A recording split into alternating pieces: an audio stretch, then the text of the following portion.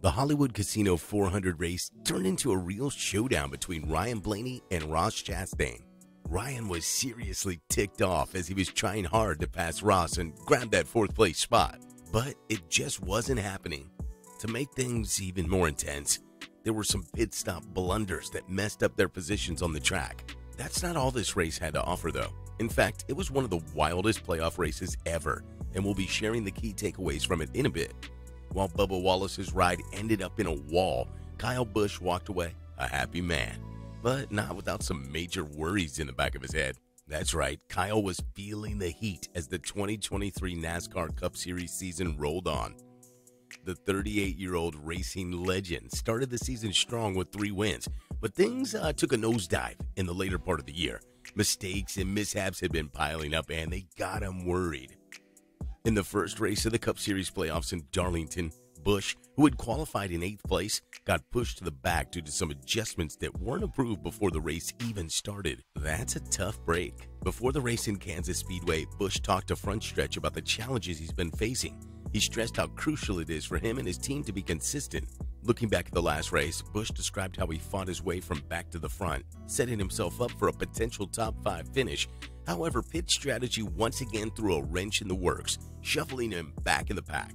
He made it clear that these issues need to be fixed pronto, saying, "We can't afford to have these problems every week and expect to come out on top." Kyle did have a mishap again in the Hollywood Casino 400, though starting from the back due to a practice mishap. However, he walked away a happy man after successfully fighting his way into the top 10 during the final stage, finishing 7th after a 2-tire gamble.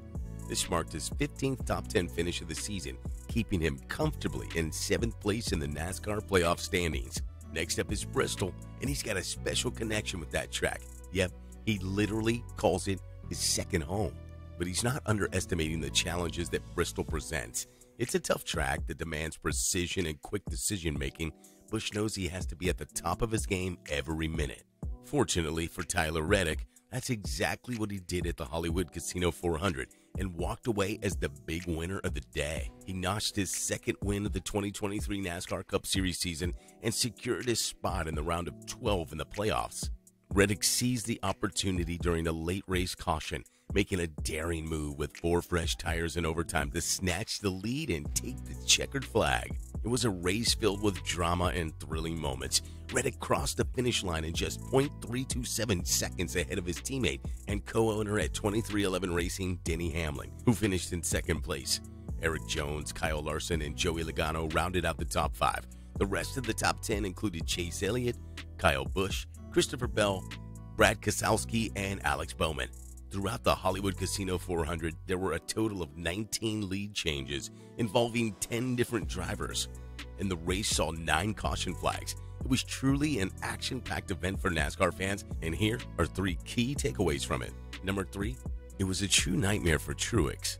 Martin Truex Jr., who had a strong regular season and seemed like a lock for the championship race, completely fell apart in Kansas. After struggling at Darlington, Truex needed a good performance but had no speed from the start of the race.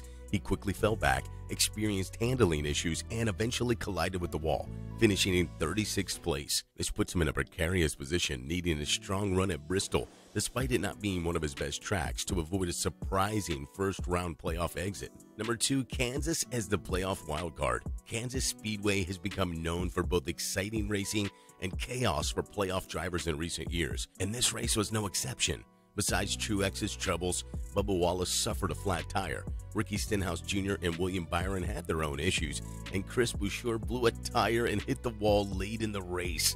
While not as unpredictable as Talladega or the Roval, Kansas Speedway has become a wild card race in the NASCAR playoffs, where even top contenders can face unexpected challenges. Finally, at number 1, there's Reddick's victory. Tyler Reddick really showcased his speed at intermediate tracks, especially at Kansas Speedway, where he has struggled to secure wins in the past.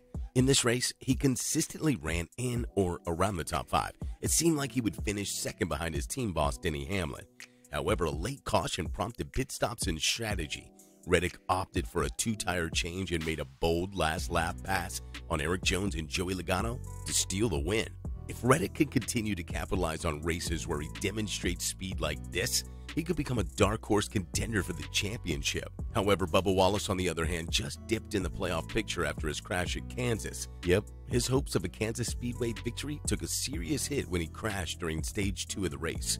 During the Hollywood Casino 400 on lap 108 out of 268, Wallace's number 2311 Racing Toyota brushed against the outside retaining wall in turns 1 and 2. This incident led to a flat rear tire, forcing Wallace to pit for repairs. He eventually finished the race 4 laps down in 32nd place. It was a tough break, especially considering he was running strongly in second place at the time of the crash. Wallace did manage to finish Stage 2 in the same second position, earning 9 valuable points towards his playoff total. Reflecting on the incident, Wallace explained, "I got loose like 5 laps before, but I realized that was kind of like my line. My approach next to turn 4 and then 3 or 4 laps later, it blew out. No indication going into turn 1. He expressed frustration with himself, acknowledging that flat tires tend to strike when you're running competitively rather than when you're further back in the pack. This setup puts Wallace in a challenging position in the NASCAR Cup Series playoffs.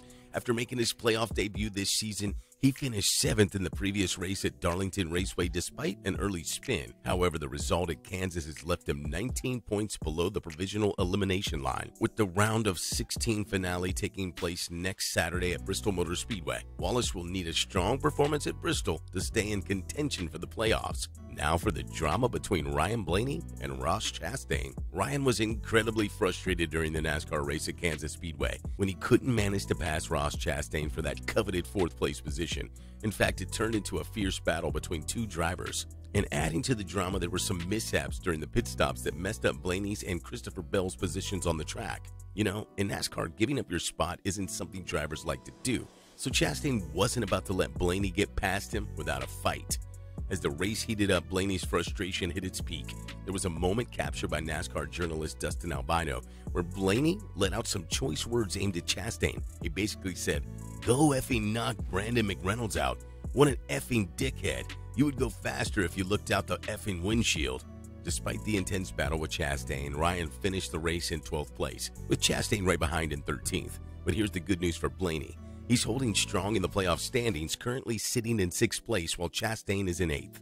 Even though it might not have been the most spectacular performance for Blaney, he was in the top 15 for a whopping 91.4% of the race. That's got to give him some confidence going into the upcoming races. Now, with just one more race in this initial round of the NASCAR Cup Series, the 29-year-old has a little bit of room for error. The final showdown will happen in Bristol on Saturday. It's important to note that Bristol gave Blaney some trouble last year as he finished 30th due to a wheel-related issue. Let's hope he has better luck this time around. Do you think he'll shine at Bristol? Let us know in the comments below. If you enjoyed this video, make sure to watch the next one that will pop up on your screen and subscribe to our channel to stay in the loop with all things NASCAR.